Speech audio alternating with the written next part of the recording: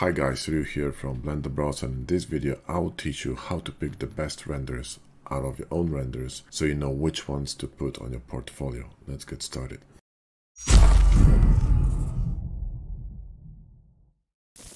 Okay, so these renders are by Adrian and I picked them up on Facebook. I've seen this on our forum and I thought, they're pretty cool. There are some issues in some renders, some are really good. So we're going to be talking about them and sort of go through all of them and discuss, what I like about them, what I don't like about them, okay?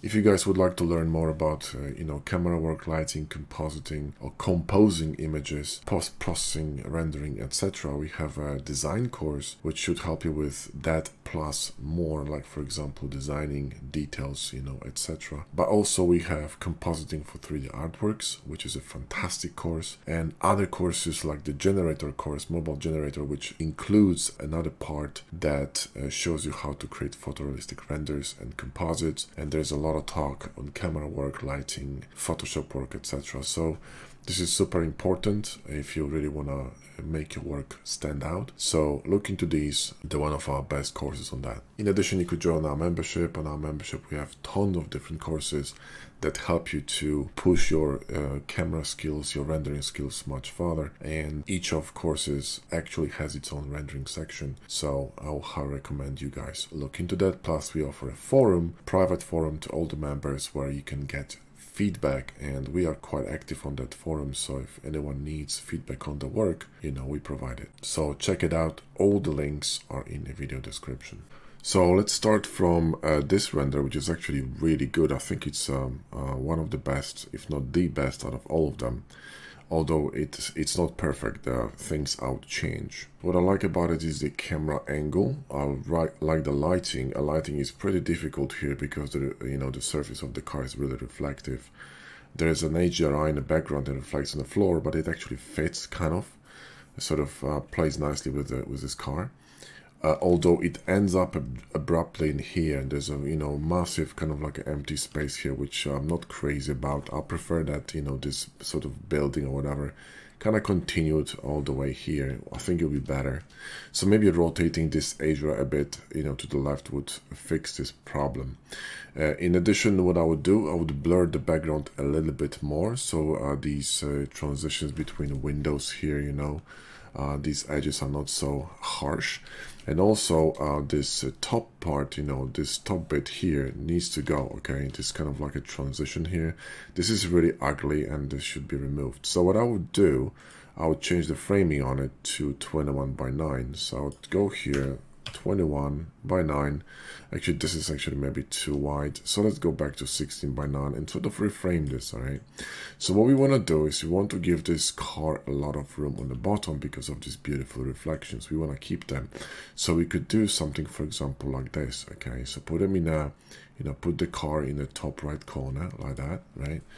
And have some space here for some logos. But again, if we do that, you see that, this empty space here is actually competing, sort of like competing with the car, and it's just pulling a lot of attention. So again, this is a bit unfortunate. However, like I said, the lighting, the angle, the camera, the focal length, the perspective, all that is really cool.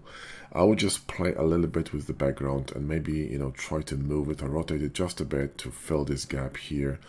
Or render it separately, but it's gonna be quite difficult because of the car reflection. So this might be a bit tricky.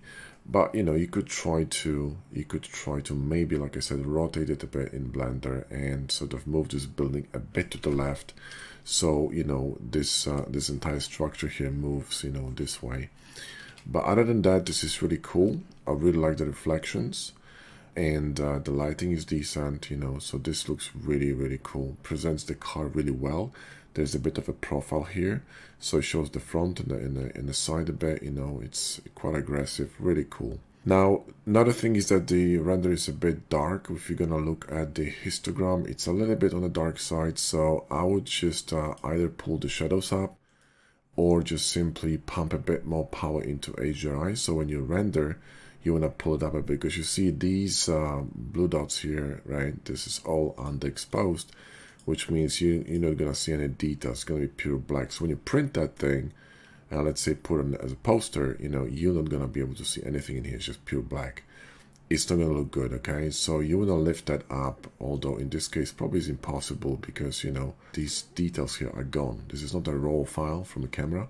It's a render, so there's no way we can retrieve that information, but you know, so be careful with that, all right? But this is a really cool render, right? Another one that I really like is this one. This one is really cool. Again, really nice perspective, really nice angles, beautiful reflections. The only thing I don't like, although I'm not too bothered by it at the same time, is this line going across. I think it would look better if we remove this, I think.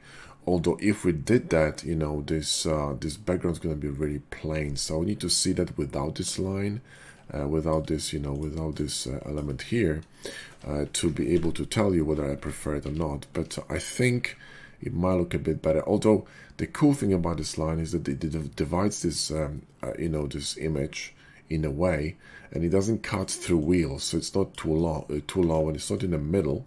It's kind of like in the upper part, which is kind of cool, and sort of echoes the distance of the from the bottom of the car to the, you know, to the bottom of the image.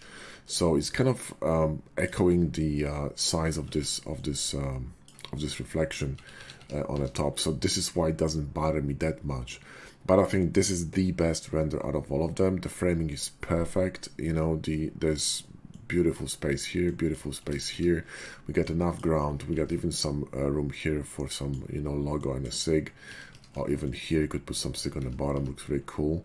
This bottom right is a bit bright, but you know, but it's not a disaster. Okay, this is really cool. Now this one is really nice too, but A is way too dark. Always look at the histogram, guys. Okay, so when you render something, bring it into Photoshop or another whatever program. Well, you can actually see the histogram because it will tell you when stuff is too dark. If I go to, again, to camera raw filter, you'll see that you're gonna have all these bits here underexposed, which is not a disaster, but you know, it's a tad dark. I would just, you know, pump it a bit up so you can see a bit more of the car, okay? You can see a bit more of the car, especially if you bump the clarity a little bit, right? So if I do that and go back, boom, see how it just pops, okay? It just pops. So you want it to pop. This bottom bit, on the other hand, okay, this needs to go, all right?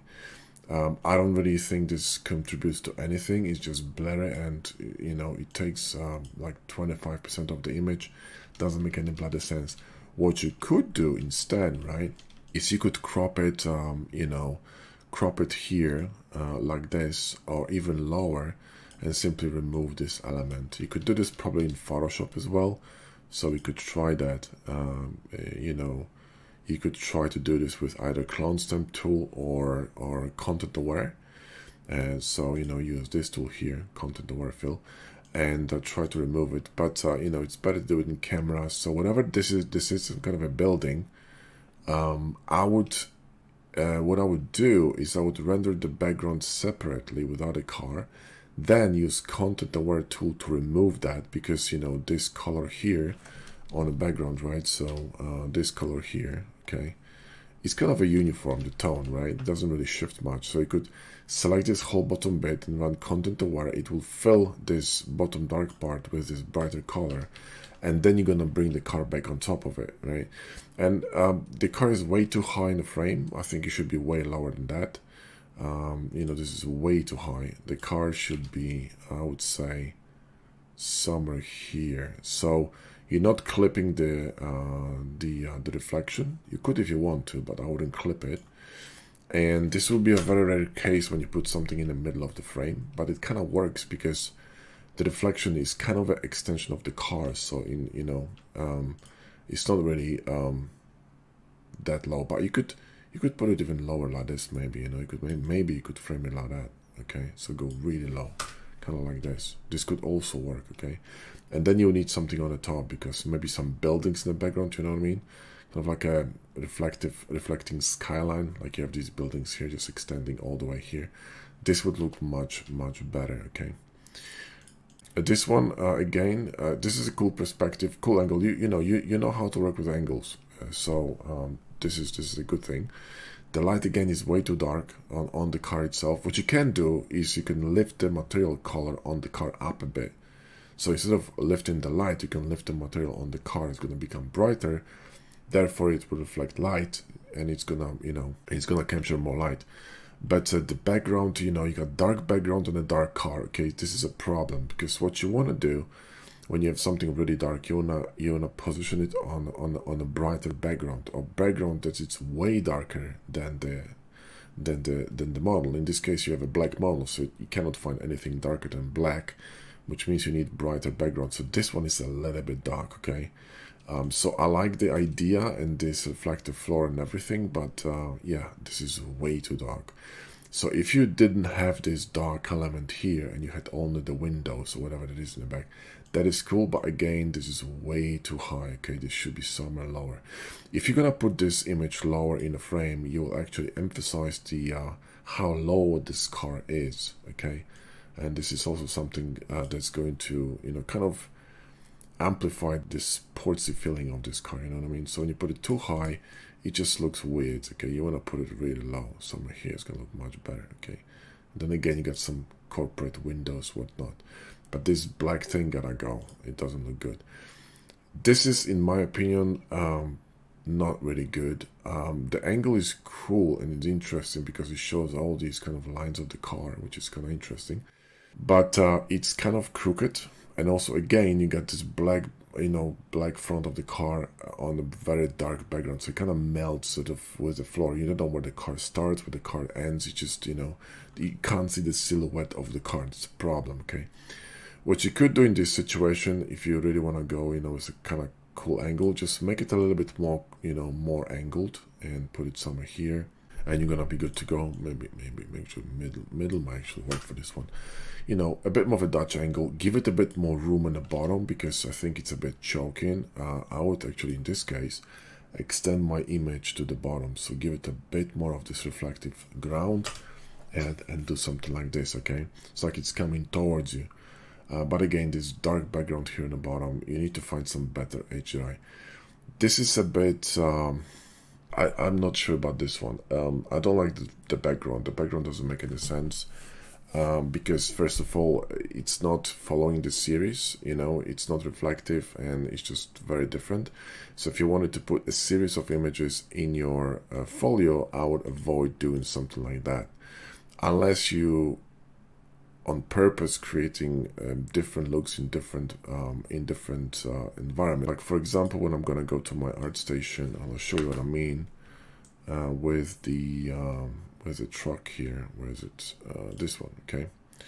So one render is, on a desert and the one is completely different, right? So kind of similar but different, okay? Different environment.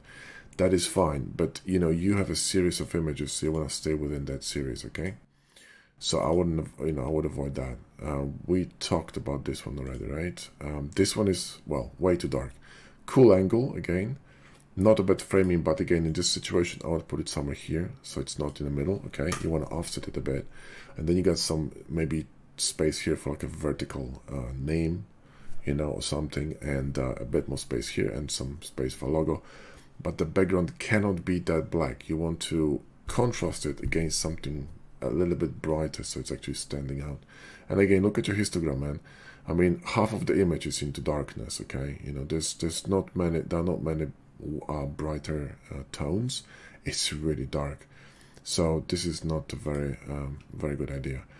This is okay, but it's kind of like a snapshot, you know what I mean? Like this is a picture, this is a photograph, and this is a snapshot. I don't know if you see the difference, but there's a difference between a picture and a snapshot. Okay, snapshot is anyone can do it, and this is a bit more artistic, so it's a photograph. Do you know what I mean? So you want this, not this, okay?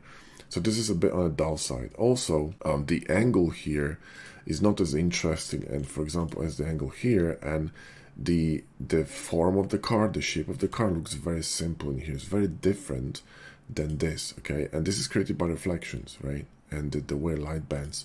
And this angle is just unfortunate for this model. So if you find an angle that's unfortunate for your model, avoid it. And this top bar here, this line, doesn't make any sense in this image. So, it worked in this image, right? But it doesn't really work in this image. So in this case, what I would do, okay, very simply, grab the grab the marquee tool, select that, and simply run content aware, okay? And hopefully it's going to clean that. All right. Boom. You see, you remove the destruction from the top. See how cleaner this looks? And then what you want to do is you want to frame it tighter, okay? Because this is way too big, okay? You want to frame it tighter. So you want to frame it much, much tighter, okay? So something like this, right? You can go for the reflection. You could go for something like this, actually, if you want to keep the reflection, or keep it in the upper horizontal, in the rule of thirds, somewhere here, closer here to the left and to the right. You want to always leave a bit more breathing space on the right side, and boom, and that looks really clean, okay? And you could put some logo on the bottom or the top, and that's okay. But again, the reflections are a bit dull, and you know, it just simplifies the form of the car, whereas this, for example, looks, you know, far more interesting. So yeah, I think that's it. Good work on the renders and all that, and I think you should just I would just re-render it, you know, because you have a good theme going on, you have a cool lighting going on, you have cool angles going on. I would just refine it and make sure to remove all these distractions, and I think you're gonna have some really cool renders to show for your folio. Also, you know, don't be afraid to edit stuff, okay? Because, you know, this could be pushed way further with, you know, with some cool toning. You could do toning through stuff like infinite color, you know, something like this. We could even use some harmonization on this. Boom, see what I mean? And with simple click, we get a completely different image. Put some text on top of it, and you know, and you're good. So think about post-processing as well. I always say that images should be post-processed because, you know, if you position something in your portfolio, then you really want to post-process an image properly. And I can show you guys images before and after if you want. I can run a video on that and show you how important post-processing is for renders or for photography. It simply, you know, creates a distinction between an amateur and a pro. Because pro is someone who's going to bring everything to the end, okay? The final product is what matters, because that's what your client's going to see. You know, they're going to appreciate the model, but if you're going to put some zing onto it, on it, right? Some colors, some punch, you're going to finalize it, put some text, some cool effects. You know, it's going to look way different than just a regular render, okay? Okay, guys, that's it for this one. Thanks so much for sending your files, Adrian, and, you know, keep up the good work. Thank you for watching. See you in the next one.